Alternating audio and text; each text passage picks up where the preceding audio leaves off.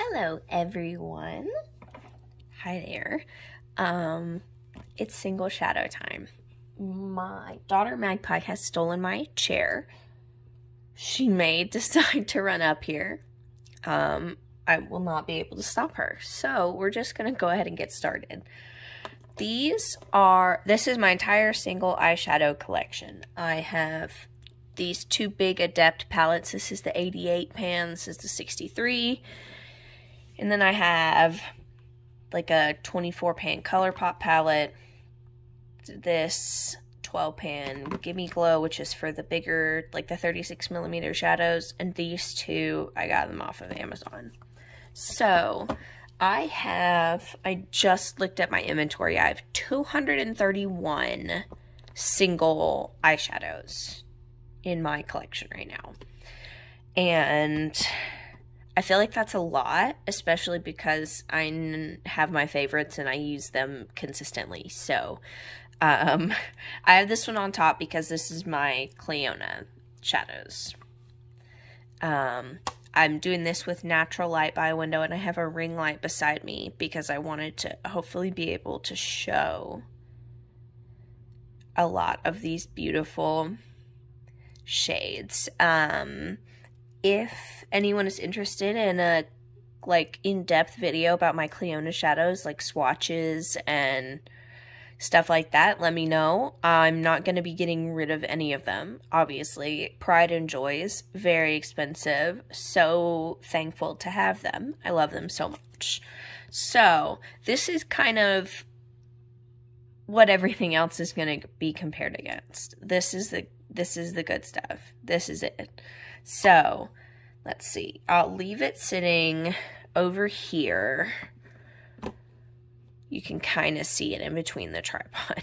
I'll leave it sitting right there, so I can kind of keep it in mind. Now this palette, for the rest of these, I have them organized by brand for the most part. This one is my iridescent palette though. This has the iridescent chameleons from Terra Moons up here until right here. And then these are just some regular Terra Moons, like duochromes. And then these down here are the Divina Halo Moon shadows. I'm also going to be keeping all of these. And I want to try to show you them up close. Ooh, that one is flashing like crazy. If you can hear the birds outside my window, they have been loud all day. I hope it adds to the ambiance. Ooh, look at that. Very beautiful. I use iridescent multichromes basically every single time I do my makeup. On my brow bone, on my inner corner, layer it over everything. Iridescent multichromes are my everything.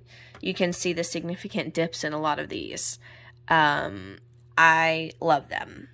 So I will remember this one enough. I don't think I need to keep it open, but I will keep it over here. This is my JD Glow shadows. And I've had these, most of these are, I believe, 1, 2, 3, 4, 5, 6. Those 6 are the oldest single shadows in my collection. They're the first ones that I purchased. And now I have, oh, and also this one too. So I guess, did I purchase 7 at first?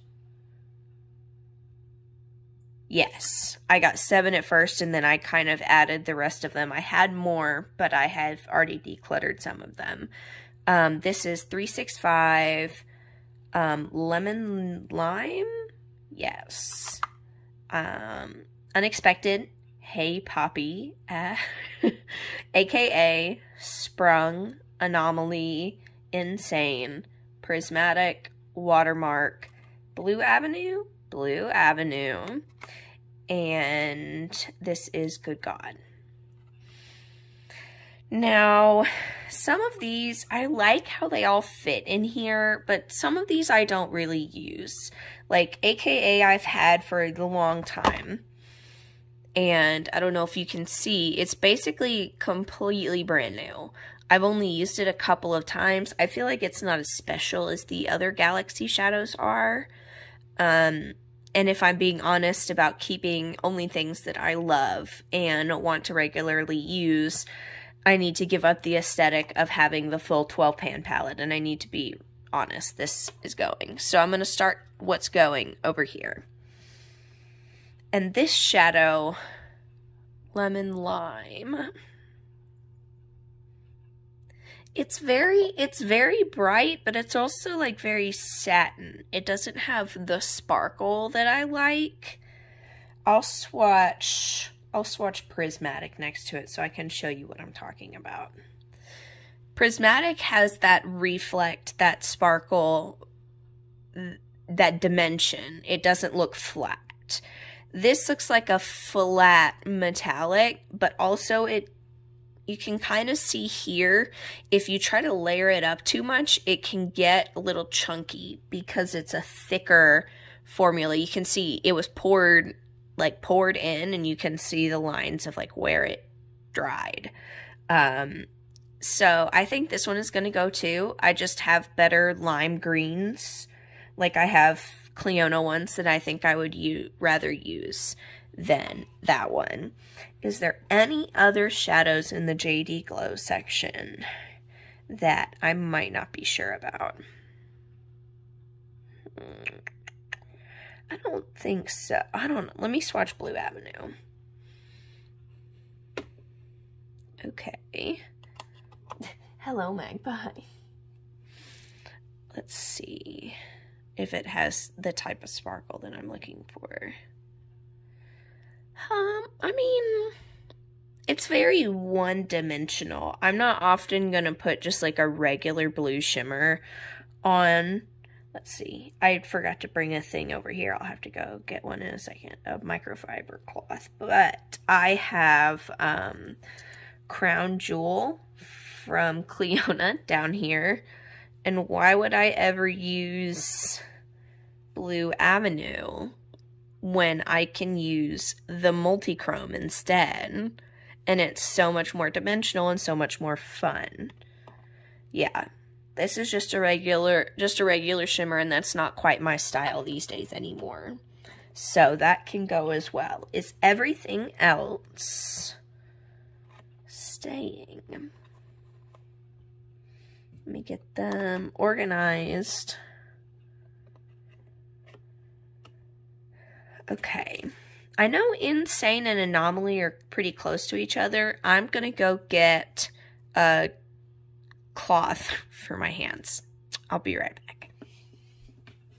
Okay, so now I cleaned my hands and I got a microfiber towel so we can continue. The rest of these I think are going to stay. Sprung is the one that I'm not 100% sure about. It's a no, I think I'm going to keep it. It is a very hot pink with like a fuchsia purple flash. I think I'm not ready to let go of that one yet. I know it's not as aesthetically pleasing because it doesn't fill the entire palette up, but I'm being realistic with myself. So that is JD Glow Shadows. This is all of my Adept Cosmetics shadows. You can see the love I have put into a lot of them. This is my ACD5. This is, I believe, ACI 6. And I've got smaller pans in these up here. But a lot of, like, this stuff, these four, is because this is a really, like, squishy, putty formula. So I'm trying to show off this is the original Plain Jane palette. And the ACI bundle that was released, I think, shortly after it. And then ACD4 and ACD5. So I think I'm going to keep them, but the colors, are there any colors that I don't want? I don't know. I think I'm just going to leave them for now. There's a big old question mark on how I'm feeling, and for now, I'm gonna leave that decision for later me.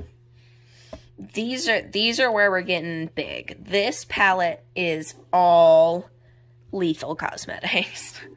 And as you can see, the majority of my collection is matte. I have a few shimmers. I purchased the After Dark and Velvet Dusk palettes, as well as the Dream Sign palette. That's the 9-pan that had like the gray and the yellow together in it. And then I purchased some singles on their own in like some build your own palettes or something like that. So Lethal Shimmer formula is not my favorite, really. Their mattes are like my absolute favorite of all time though. So part of me wants to keep them because I know I really do like Lethal, but I also know that I don't use the, let's see, let me get my depotting tool and we'll pull one of these out. So this is Synth. This is the Blue Purple Duochrome. The reason that I'm not a fan of Lethal's shimmers, you'll probably be able to see, yes you can, they're chunky. They don't stick down well. If you put them down over glitter glue, they can get thick really fast. And you might be able to see here, again, it's pretty thick on my finger. And it's crumbly in the pan. I believe all of the shimmers I have are the older ones, because I haven't purchased any shimmers from them since 2020, I believe. So, almost certainly the reason. But I think it is time for most of these to go. I'm going to get rid of Synth because I have Cliona Shadow. Like, what? I have Cliona Shadows that blow that out of the water. Let's see about some of these other ones. I know I want to keep Lithium because this is just a taupe. It's not trying to be anything more than a taupe, and I love it for that. And I want to keep it. I also am going to keep this champagne. This is Limbo. Just because it's a good champagne, good neutral brow bone highlight. And this is Overdrive. This is a like white silver shimmer. And I like this for an inner corner. If I have like a really colorful look or something like that. So I'm going to keep those. But let's see. This green is called Cryptic. This is the same situation as the one from JD Glow. It's just, it's thick, and if I'm wearing a green, this is not the green that I'm gonna go for.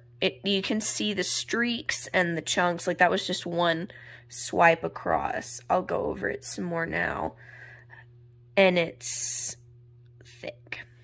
Not saying it's bad, it's just not my preference. I've tried other formulas and I now realize that this formula is not the kind that I like. So Cryptic is also going to go. Let's see, this is Lucid. It's a very pretty teal.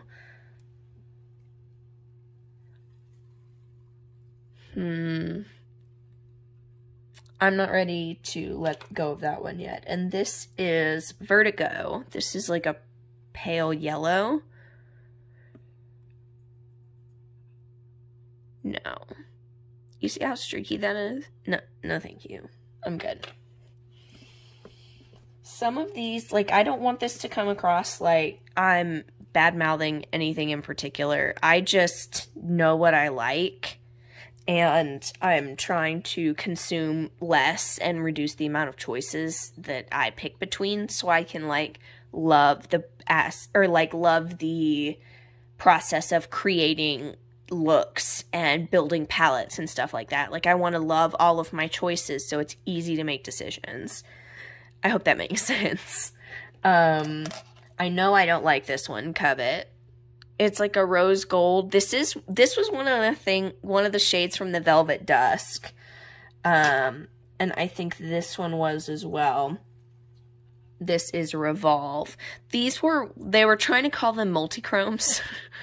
Or trio chrome. I don't even remember. But they just like have some different colored sparkle in them from the base color. But they're very chunky. Not my jam. Those will be going. And these two are from the After Dark palette. This is Mainframe and Arcade.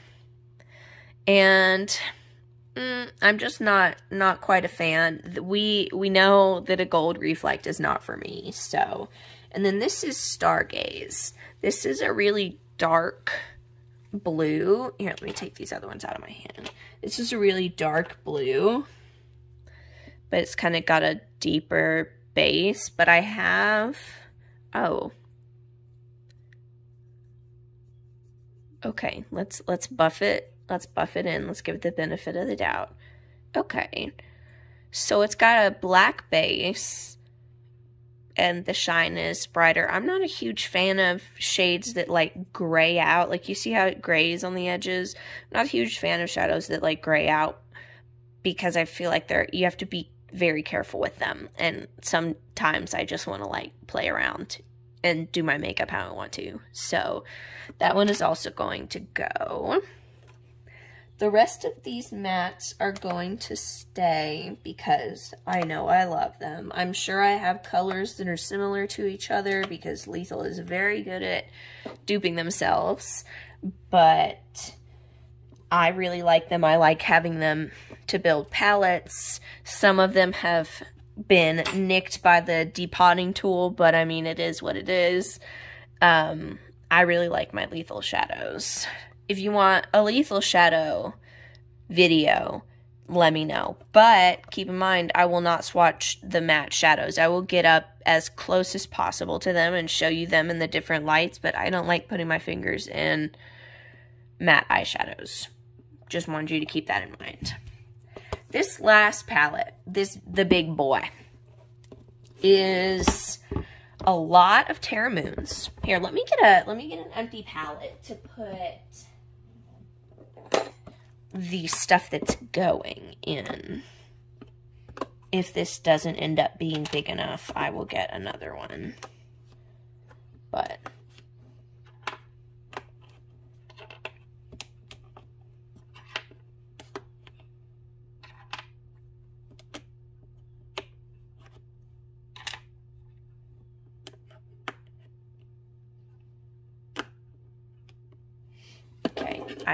I have to push this down. I cannot leave it.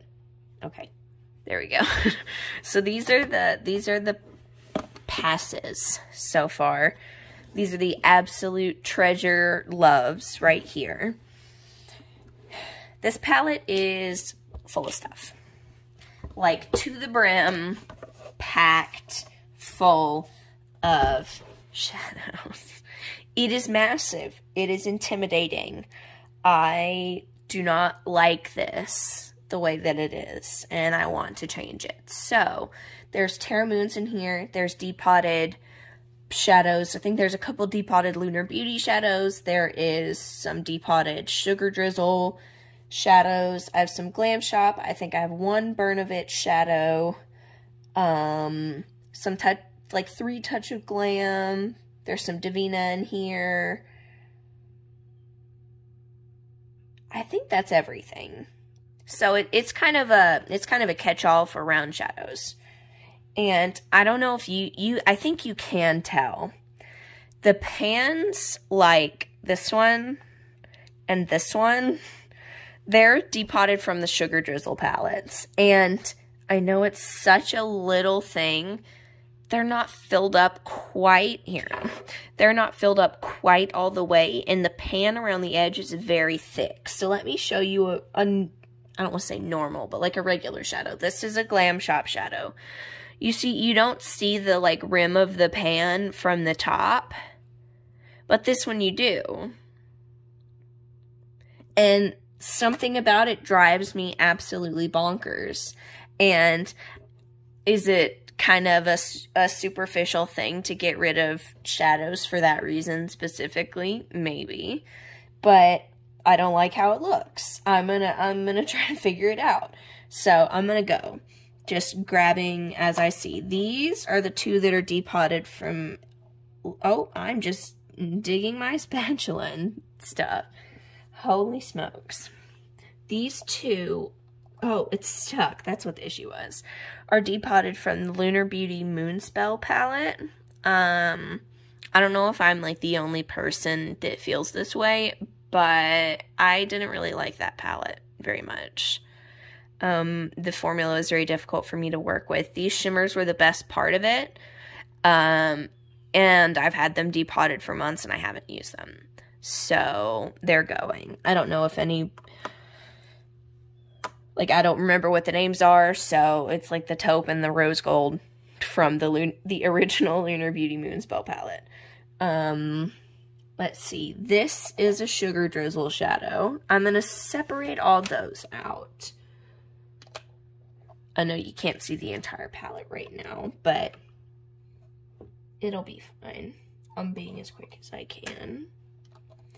I got I believe the first two palettes that they released in like the cardboard packaging,